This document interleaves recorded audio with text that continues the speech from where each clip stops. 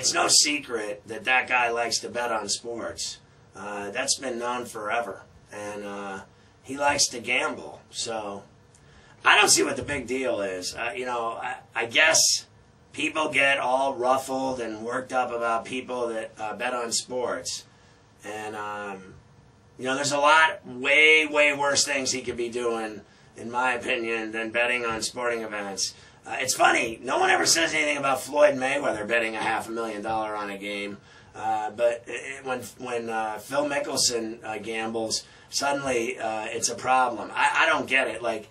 The problem is where how you're doing it offshore or how you're doing it with a bookie. That's all obviously taboo, illegal, quote unquote. But the feds know that everybody bets with bookies and offshore. It's no secret to the feds. And the feds could shut down all those offshore operations if they really wanted. Why don't they? That's the question. And then what they're going to pin something on a pro golfer that's famous because he likes to bet on sports? How ridiculous is it? Who cares what that guy does with his... He's made $51 million this year playing golf. If he wants to bet $3 million on sporting events, what's the problem? I really don't see what the problem is.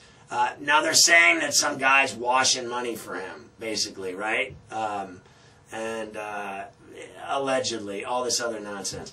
The bottom line is, when you're that rich and you have that kind of cheddar, do you think he cares about $2 million, $3 million?